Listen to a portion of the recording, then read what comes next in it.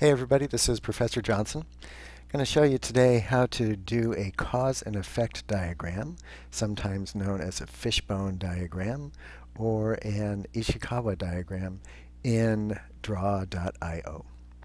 So you can see I've gone to draw.io, www.draw.io, and the first thing that comes up is a box that asks me to tell it where I want to save my diagrams.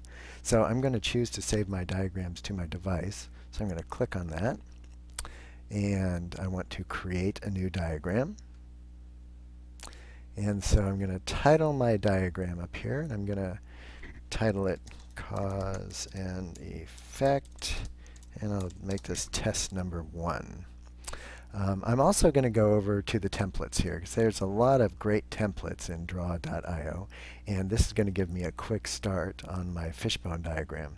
So fishbone diagrams happen to be located under Other, and you can see there it is. Comes up as an Ishikawa diagram, so I'm going to click on that and click Create, and here we go.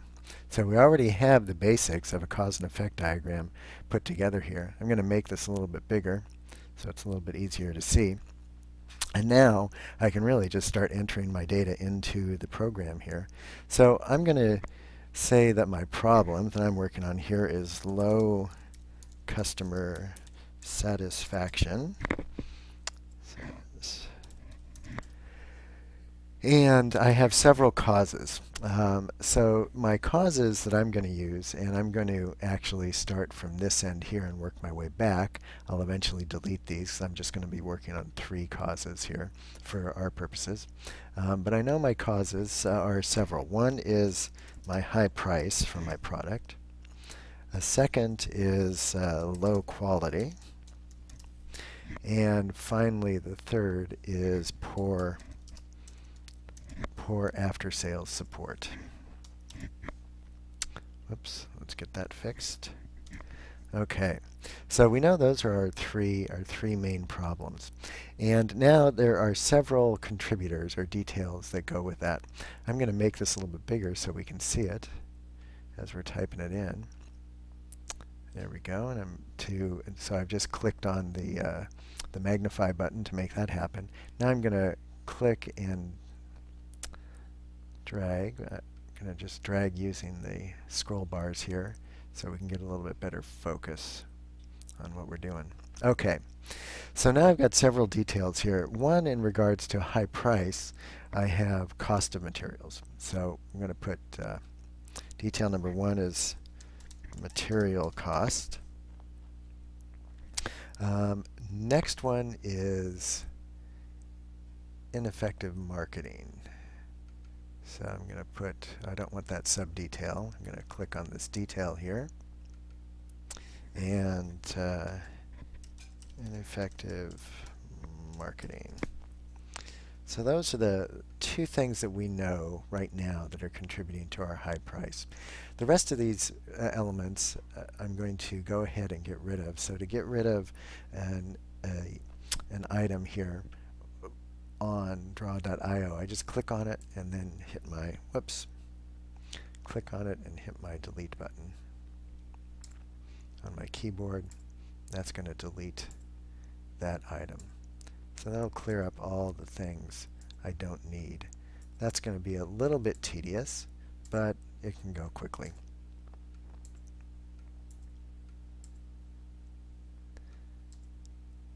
So we're making our way through these items here, deleting what I don't need.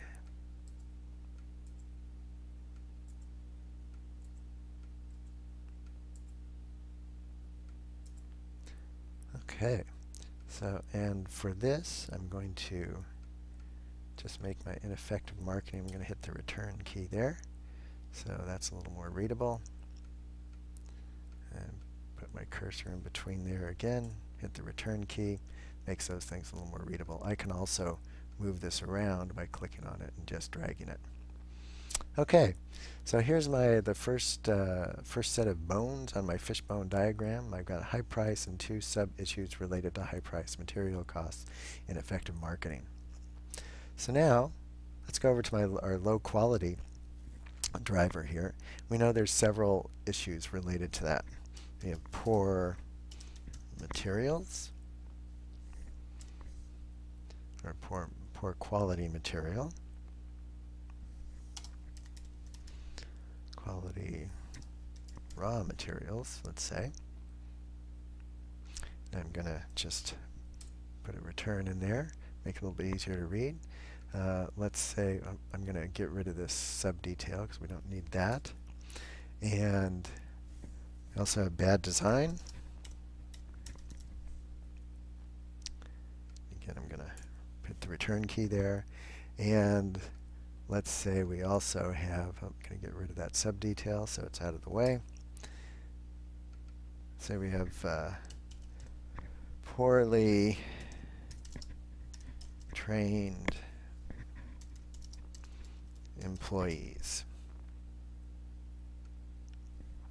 Again, I'm going to put a couple of returns in there to make that easier to read. So there we have our issues related to low quality. And again, I'm going to go through and delete the elements that I don't need here just to clean this up so we can make it a little bit easier to see. And you can see that I paused the recording here a little bit to get rid of some of these things, so you didn't have to sit through all that. So now, again, we have our details related to poor quality or low quality products. So we have poor quality raw materials, we have bad design, and we have poorly trained employees. So now I'm going to scroll down here a bit and go to our third and final reason for low customer satisfaction. That's poor after-sales support. So there are three things I want to address here. One is fee structure for the after-sales support. Another one is long hold times.